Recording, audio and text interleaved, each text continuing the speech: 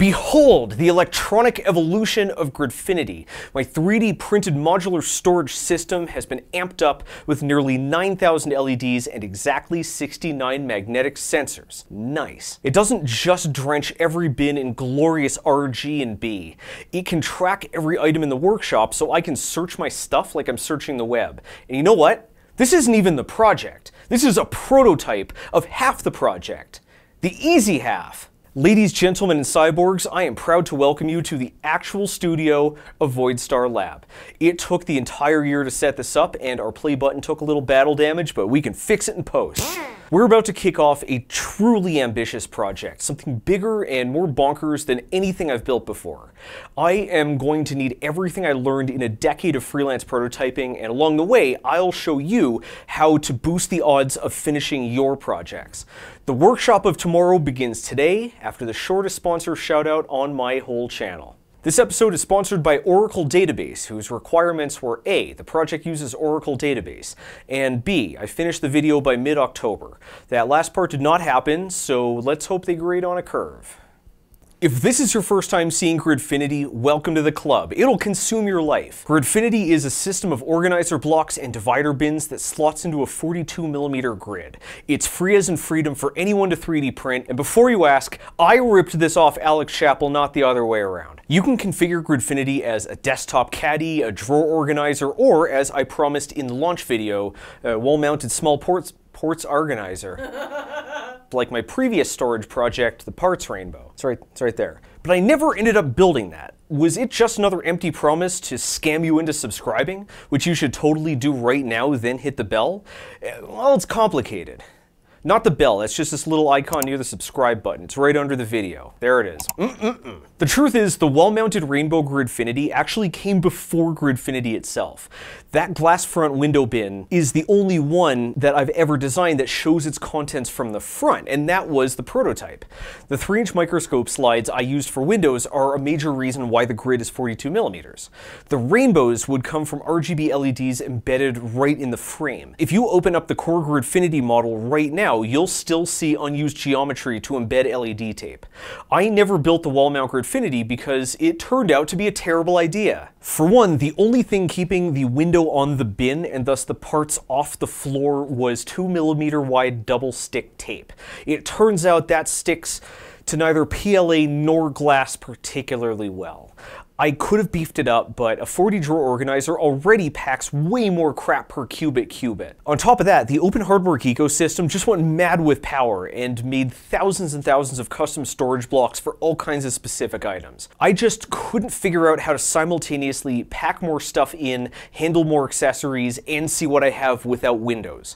The answer lay in sci-fi's bleakest future: WALL-E.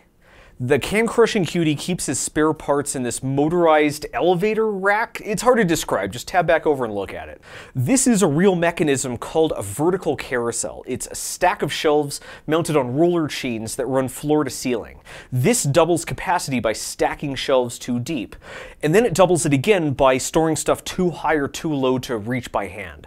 Since any link can carry a shelf, I can pack the bins as close together as I want and still give the fancy stuff extra headroom. All of those chains, cogs, and shelves need to be made of tough stuff, but if I were to machine them from metal or print them from high-strength filament, it would just take forever. But the real challenge is just going to be finding what I'm looking for, right? At least half my parts and tools are going to be hidden behind a fairly slow conveyor belt, and the prime directive of Gridfinity is to see what you have at a glance. Ideally, I would need some sort of database and front end to search them for me. I don't really know how to make databases or front ends. So I banished the WALL-E wall mount Gridfinity to my shitty list of shitty video ideas. Like maybe one day I'd catch a break on the fabrication or the search system. Well, a few months ago, I caught both. The first was Oracle Database itself. Like, not only was a workshop inventory a perfect fit for a sponsored build, but the product itself changed the math. I basically logged into the Oracle Cloud, clicked "Give me an autonomous database," and 2 minutes later, I could store and search up to 20 gigabytes of arbitrary data with absolutely zero SQL. If you've ever used SQL, you know how important it is to avoid using SQL. If I can track which parts are in which bins and which bins are in which slots, Oracle basically did the hard part of cataloging and searching it for me. I now had a doable project, and that brings us here. As for the carousels, I'm not supposed to talk about this yet, so don't go running your mouth on social media, alright? This is between you and I. This is a Pantheon HS3, the most gratuitous god-tier printer I've ever seen firsthand. In 24 hours, this thing can print an entire kilo of Pantheon Special Carbon Fiber PETG, and they claim those models are as strong as plywood. Well, I do eventually have to give this thing back. I can't see how I will actually pull that off. This printer weighs over 100 pounds, and it almost flattened myself and a TaskRabbit as we struggled to lug it down 7 stairs. Not 7 flights of stairs, 7 stairs. That's a problem for future Zack. Present Zack has to go looking for new problems, because today we're building prototypes. Every unknown, from the precision of a sensor to the insulation on a wire, is a potential project-killing, game-ending brick wall. The more ambitious the project, the more of those dice you're rolling, and the more you stand to lose if a single one of them hits a 1. Back in the day, clients would commission me to prototype their smart socks before they burned $1 million, learning things like, nobody needs smart socks. Then they would bring it to market and burn $1 million anyways. In their defense, they paid me first. Today, I'm the client, and the commission is a functional prototype of a Gridfinity compatible workshop search system. This means I have to set some boundaries up front because a cognitive bias called the IKEA effect is going to make me fall in love with whatever I put time into building, even if it sucks. Even if I really was a mythical super genius 10x engineer, that still means 99.0% of my ideas suck. Good planning lets reality be the judge. Constraint number 1, each slot must take no more than 3 minutes to assemble. I'm going to need about 1,500 slots of storage, and while our awesome Patreon patrons have funded more than that, I can only take like 3 days off every couple months. Once I gut the old storage, I can't stop till those parts have new homes, so if I can't construct a massive part of this in 6 days, I probably never will. Constraint number 2 is going to be a little controversial. I'm not designing this for others to build. This is a really big project, and if I also had to write assembly guides, only use accessible parts, and limit myself to hobbyist grade tools, I don't think it would actually be possible for me to finish this project. So that means I have a question for you. Is it okay for me to splash out, or do you think I should limit future projects to only stuff you can make as well? I really want to hear what you have to say. Constraint number 3 is it must have Oracle database on the back end. The hippie's lost, and I can't feed my puppies your so-called integrity. So the very core of the light-up Gridfinity concept, which I can no longer avoid calling Litfinity, is finding and lighting up bins. The light part is fairly easy. I have ergobled tape with about a 7mm pixel-to-pixel pitch. A Gridfinity slot is 42mm, 42 is divisible by 7, there you go. So I took the base plate and I carved out a trench to lay in the ergobleds.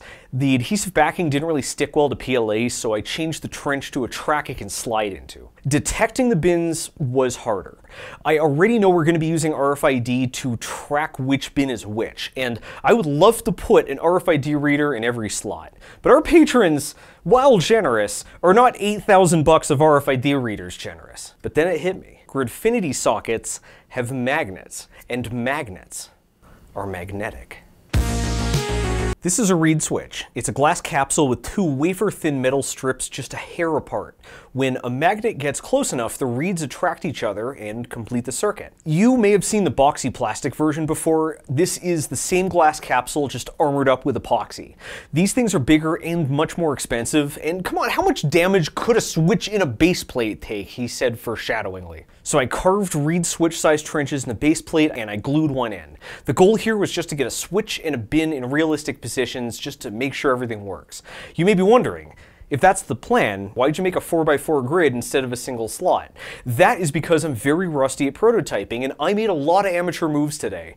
This really would have paid off because it didn't work. The reed switches were super finicky and barely detected the bin at all. I assumed the little disc magnets were just too weak to reliably close the circuit, so I looked for something different. I rummaged around some more in my bin-o random magnetic sensors. I really need an inventory system, and I found some AH49E Hull sensors, which are ancient leftovers from the Somatic Data Glove, my channel's very third project. A reed switch can only tell you whether magnet or not magnet, but a Hull sensor can measure how strong the field is. That means we don't need to get the position perfect. As long as the bin's magnet is the strongest magnet in range, this thing should notice it.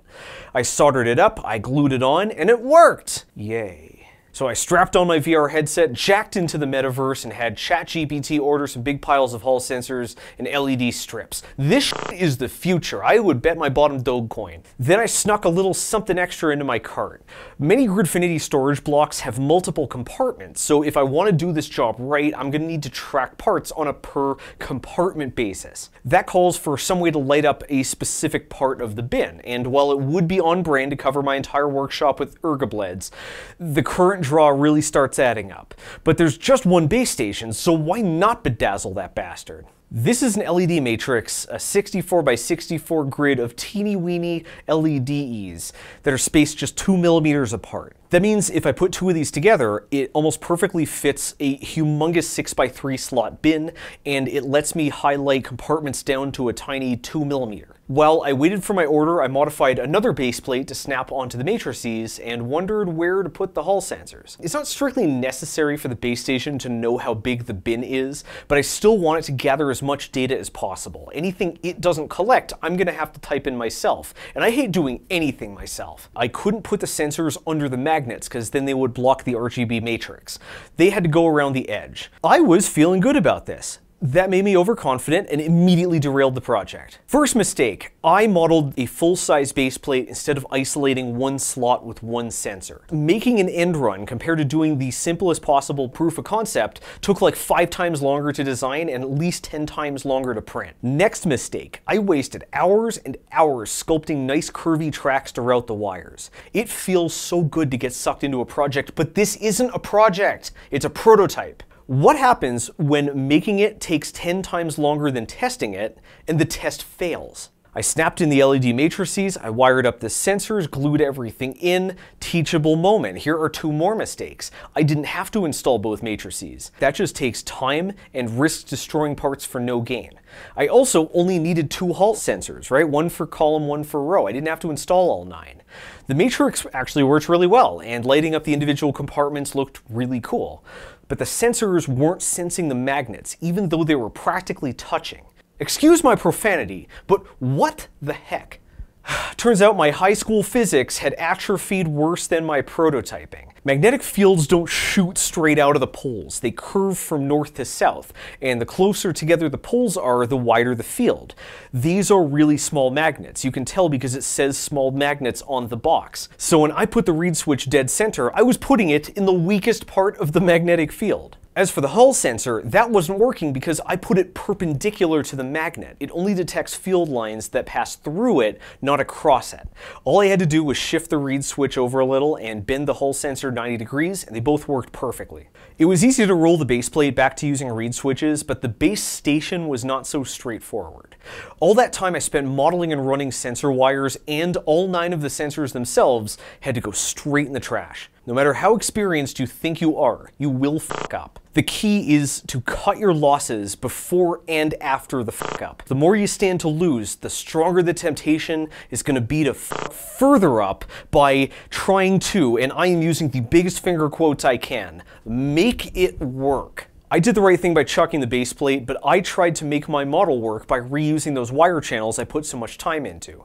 The problem is I designed these for an unbent sensor, so the leads were now too short to actually reach them. I was still designing and printing these things full size, so this 10-car misplay pileup wasted over 2 entire workdays. When you fail, don't try to salvage it. You do not deserve to make progress just because you put in the work. Make it fast, make it sloppy, and assume it's going right in the trash. I wanted my LED matrix mini baseplate thing to act as a scale. If we could weigh the bins, the system could automatically tally inventory. So I went to Micro Center and found this build your own scale kit. This uses a beam style load cell to weigh a platform, which is exactly the configuration I assumed we would use. Off the shelf is always better than custom because someone else did the design and fabrication for you. The included load cell had a 5 kilogram limit, but it still seems sensitive enough to detect like individual nuts and bolts. So I printed a plate to attach the matrix straight to the load cell. All we needed now is a computer to run the software and an NFC reader to identify the bins. I had an Orange Pi 800 left over from my spam folder review roundup. It's got a keyboard, it runs Linux right out of the box, but it doesn't have an actual Pi's easy-to-use libraries. Arduino does have easy-to-use libraries, so I would just have to use a microcontroller to handle the hardware. I hope you can see why I'm so bad at low-level development. Like, when you're prototyping, you want to actively avoid anything clever. The Orange Pi 800 is shaped exactly like the Raspberry Pi 400, suspiciously so, and it fit into this frame to turn it into a cyberdeck. I printed and fit the original model, then I modified it. You don't download someone else's file and immediately start modifying it. You try it out first before you fuck it up. Every NFC tag has a unique serial number burned in at the factory, so I never need to worry about two bins ending up with the same ID. The reader can pick it up from a distance even if the tag is moving or angled. It turns out even this crappy $5 board could read a crappy 20-cent sticker in just a few milliseconds. This got me an unexpected bonus. I can scan a sticker on the bottom of a bin as I drop it into place. I'd rather put the stickers on the sides so I don't block those luscious ergobleds, but some bins are just too short. Not every prototyping surprise is bad. It might work better than you expect. It's just another reason not to over-design. I started wiring up the base station and I face-palmed so hard it rattled the heavens. The ESP32 board didn't have enough pins to drive all this crap. I had to scrounge up a teensy to handle the Hall sensors. It's been too long, old friend. But then I face-palmed again so hard it rocked the firmament. The ESP32 was blocking the HDMI port. I need that. I could modify and reprint the frame. I could try a super thin HDMI cable. Maybe I could get a different microcontroller. Wait.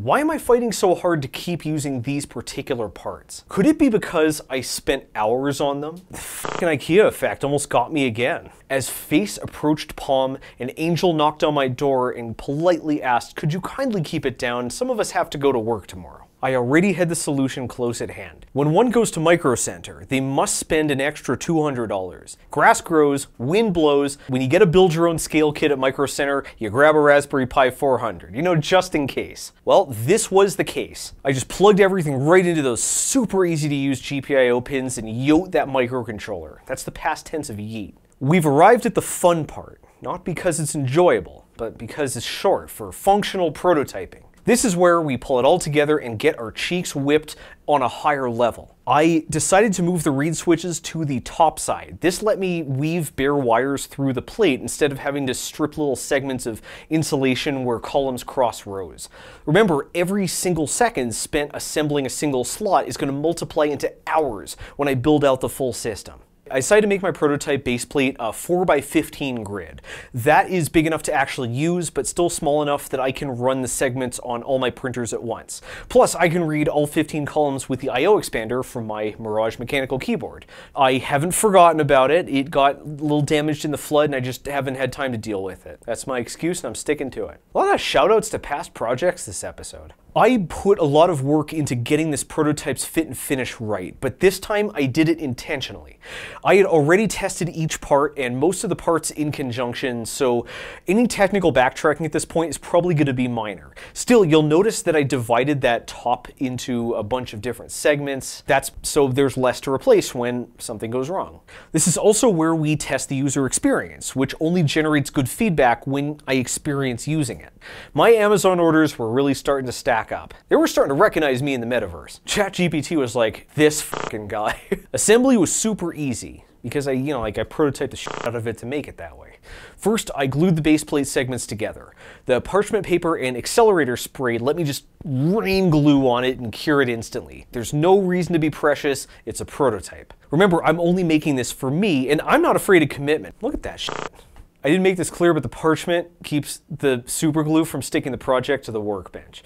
Going big also let me time the assembly, which turned out to be way faster than I planned. This whole idea of just like grabbing some non-insulated bus wire and weaving it through tracks was super fast. Everything was held in position for soldering. The LED strips just fed into their little channels. I even found this whole 3D printed jig to perfectly pre-bend 20 leads at once. It took less than an hour to get ready for the reed switches. But the reed switches were not ready for me. I put 10 in the jig, I pressed down, and all 10 instantly shattered. I had bought all glass reed switches on Amazon.com for 29 cents each, and I got exactly what I paid for. These are, do the kids still say no cap? The most fragile electronic components I have ever used. I needed to use pliers to bend each lead because the strain would smash them. A few got smashed by the heat of soldering. A few more got smashed when I clipped those wires. A few got smashed when I put down bins. A few more smashed for no apparent reason whatsoever. On top of this, around 1 in 20 arrived conveniently pre-smashed. Are you laughing at my misfortune? You love when I have misfortune. I only had 9 spares. A full 21 had smashed. I should have bought the name brand stuff with the black epoxy. Saving a few hours is far more important than saving a few bucks. All that remained was wiring the wires and enclosing the enclosure. I was running off parts with as many printers as possible, but I just didn't have enough reels of the same filament. When I got to those column sensor wire covers, that's why I made it a rainbow. Now it looks like I support gay people. I mean, like I do, but it's not relevant to this particular project. I endorsed human rights for no reason. Writing the code was mercifully boring. I already had known working test scripts for every component, so I just Voltron them together and bolted on some business logic. Do you remember how in the home automation episode, I said my new home assistant would play a role in this project? You don't? Because YouTube didn't fucking show anyone that video? Well, I'm using the MQTT broker I set up for the dehumidifier. This is a very simple protocol that lets any device publish a message over Wi-Fi, and any other device can subscribe to receive them. This is so easy. As a side effect, I can now make a bin turn my lights off. This serves no practical purpose, but I'm no practical person. So I made the LED matrix light up the frame itself, and then I made the frame light up in rainbows. I paid for red, green, and blue. I'm gonna fucking use all 3. When a bin goes down, the teensy beneath the matrices detects it via the Hull sensor and notifies the Pi. The RFID reader already picked up the bin's ID as the bin landed, so this is the signal to run it through the Oracle database. If we've never seen the ID before, it prompts me to enter how many compartments it has and what's in each one. That whole light each bin up a different color thing actually turned out to work really well. This is really smooth to use. Note how this prototype all runs on the command line. Graphical user interfaces are incredibly time-consuming, especially when you don't know JavaScript and you also hate it. I'll have to pick that fight eventually, but for now, an all-text interface shouldn't be that bad. We don't want to end up using a touchscreen as a crutch. If there's no bin in play, the command line does the real magic. It serves as a search bar. Oracle Database's built-in text search scans my whole inventory, looks for the item, and finds the bin that contains it. The base station publishes an MQTT message saying, if you got a bin and the bin's got this ID, light that shit up. The base plate replies with whether the bin was registered there and whether it actually is there. That means the UI can tell me whether to go straight for that base plate, straight to searching the workshop, or straight to the loony bin because I'm hallucinating ball bearings again. If I actually do end up making the vertical carousels, the user experience is basically identical. The only difference is the carousel will scroll to the right shelf before it lights up the bin. But this system absolutely stands alone, at least after I work out the one full-on failure. The final feature, the one I was the most stoked about, that built-in scale to automatically track my inventory. The hardware worked fine on the test bench, but it turns out it just can't play nice with the rest of the system. I have to run wires between the plate and the Pi to read the sensors and drive the ergobleds, and even my softest, most supple silicone wire still carries a tiny fraction of the weight. All the weight has to go through the load cell or the readings are unusable. After I wrap this episode, I might try deleting the wires altogether and inductive charging the platform. And that is the first phase done on my ultimate smart organizer system, which I guess I'm calling Litfinity. We got a base plate to store our parts, a base station to search for them, and a database to track them. This project is based. While I stock it up and do long-term tests, the next step is prototyping the mechanical parts. I have to see if I am actually capable of designing this contraption, and then torture test the filament to see if it can actually bear the weight. This is the craziest project I've ever started, and it's only made possible by Voidstar Labs' phenomenal patrons. Every episode, I shout out 3 random lab scientists, and today's lucky few are Deco Puma, Fred Hamilton, and the one they call Kyle. Our super special supporters supreme, aka collaborators, are Turner Zay, the benevolent misanthrope, Schleppy the Schwagster, Microwave, the Suits Ruined Our Fun, What the Chuck, Bitrot, E the iPie, SXP, ZomboDB, and Dysfunctional Potato. I hid their names somewhere in this video, and I made them permanent parts of the workshop. Can you find them? Maybe if you type it into the search bar, you can. Oh shit, I just spoiled it. She went to the bathroom. I'm just talking to no one. If our lab assistants were knights of the round table, we wouldn't just need a larger table. We would need a larger castle to fit that table, because there are so many of them. Hail to, but seriously, ladies, gentlemen, cyborgs, every name I just read out loud is fake. Seriously, on with the real subscribers. Got you now, you fucker.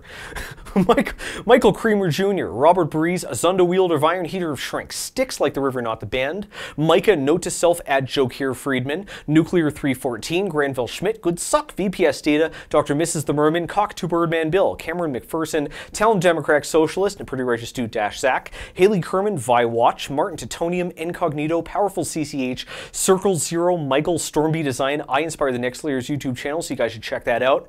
The Monk, Boulder Creek Yard James, Gay. Shh, don't tell my wife. Visit oma3dprints.com for all your 3D printed RPG product needs. SKL, Jason, Eddie, Good Lady Nat, Queen of Lemons, Victor of the Great Citrus Wars, Jamie, Sunburnt Cat, Spaya, Olive Robbins, Lydia K, Maxlock is a backstabbing barbarian, Socks McGox, Shane Frederick, DBD, Protagonist, Moonkin, Steve's Dad, Bill Schooler, Big Bird Tommy, What Goes Bump in the Night, Xanforian, Agent Maxwell, Nathan Johnson, Bum Tickley 69, Nova Ren, Amanishi, Danny Devoid of Life, Acorn. How many characters can I enter in this field? Anyways, a lot apparently, like way more than I thought I could. I mean, it's just righty, loosey, lefty, tighty, Dennis Kempen, Measure Once, Cut Twice, Reglue Cut Again, John Loves Jen, Adam Birch, Varka, Iron Rain, Password 123. How do they know? Renaud Bataille, General Buck Turgidson. Cross-threading is just free Loctite, double the threads, double the strength. Aaron Steers, Cody, Bryn 6'5" figure forlorn wolf Schulte. Steven 6'6" figure 6 pack Schulte. Bradley Carter, Man on Broken Horse, Dax Dashwoodly, Seek Seth Checks, Quantumly Tangled, even Bluetooth has a right to repair. Doom Crew Inc., VK2KTJ, Mike, Matthew Arrington, Kevin DeGraff, King Willem of Orange the Banished, Down with Nat the Usurper, Karanamon, Not a Digimon, 6A, 6F, 656E75, Bob Dobbington, Cameron Ogletree, The Antifa, Blammo, Jiggle My Puffs, Orinry, Bootsy Von Poopstein, Probably Not Three Raccoons in a Trench Coat, Noah B. Johnson, Kermit the OJ Frog, Paul Gibbs, Onyx Plague, Michael Roche, Cacophony of Failure, Rusty Flute, My Dog is a Bear, Brad Cox, Call Sign Carrot, Burn It, Advanced AI Building, Real Christopher since 2023, look me up if you want one. Formerly known as Juicy Legend, Drinker of The Cuttlefish, Pussy Nugget, King Shaming Walrus, Craft Computing, Creamy McCream's Creamiest Creme Crematory, Cliff Henning, Scroto Saggins, Quality Doggo, Period Cloth, Trans Rights, Elite Giant, Topher, Thunder Chicken, The Lizards Are Watching Zack, Zap 603, Trump Did Nothing Wrong, My Husband Watches Now I Am Too, So Hi to Me and Urge. Yeah. Colin J. Webb writes, private health insurers are middle leeches providing no value and are underqualified to deny treatment. I think you may have me confused with BreadTube. Travis Hippa, Burnduck 3, Vagelli, Mike Kelly, Emily, Roger Pinkham of the Great Star Theater, and in a world where Zacks with a K and Zacks with an H wage war never ending, one man blazes a new path. They call him ZAC Harvey. Thanks for watching, and I'll see you in the future. Cut. Oh shit, he's not in the room. Brooke! Come back, I need you to cut!